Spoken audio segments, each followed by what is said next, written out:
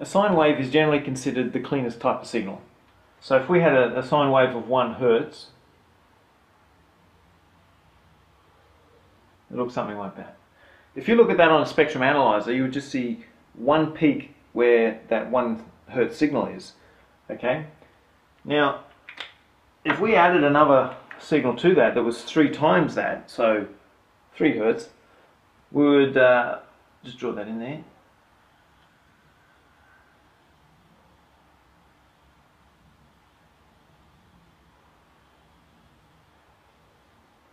Okay, if we add those two together,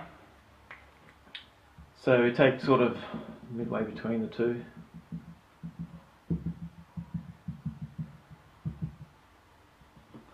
okay, if I get rid of the original 1 Hertz signal, the fundamental signal, get rid of that, because we've added them together now to get this black dotted line here, and I take away the third harmonic. That's 3 times the original signal. What we're left with is a signal that's still 1 Hertz, but it's changed shape slightly. Okay? Now, if we added yet another odd harmonic, the 5th harmonic, so 5 times that fundamental signal, what will happen, this is going to be really rough, but hopefully it can demonstrate the idea.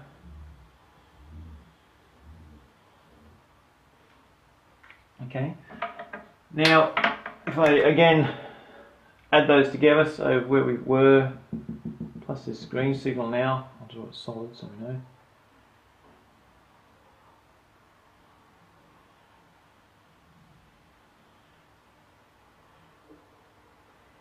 Okay, it's really, really rough, but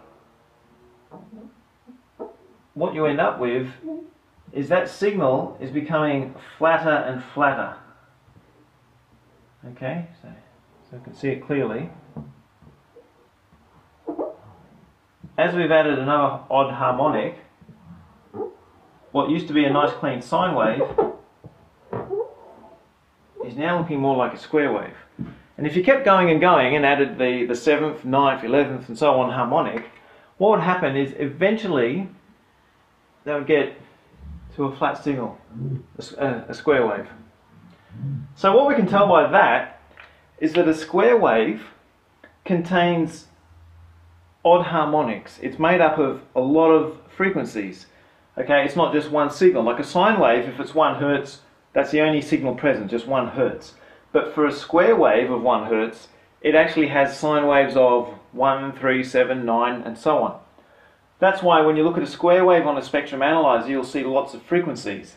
Now, keep that in mind. In conjunction with that, if we go back to a clean signal, which is our sine wave, okay, I'll just draw it a bit smaller.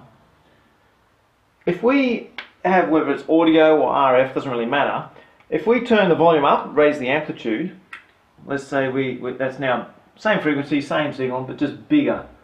Okay, that's like turning the power up on an amplifier. Okay, you get more signal, but every amplifier has a limit. Okay, so let's say this amplifier doesn't go any louder than that, but we try to turn it up anyway. If we turn it up and want it to be up there, but it can't go any higher, so it reaches a maximum, and then it comes down for the other half of the cycle, reaches the maximum that direction, and then starts again. Okay, if we have a signal like that that's been overdriven, it's turned up beyond what the system can really do, we have a signal that's not clean anymore. As you can see, it's starting to look more like a square wave. What this is called is clipping. Okay, it's reached the maximum amplitude we can do. We've tried to overdrive it and we don't have a clean signal anymore.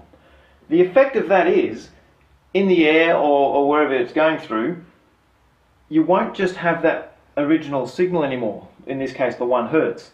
You'll have components of lots of different frequencies. So basically you're now interfering with other frequencies if it was RF. So that's why you have to keep a clean signal within what the amplifier can do, because if you overdrive it, you'll clip it, become more like a square wave, and it will contain harmonics of other frequencies.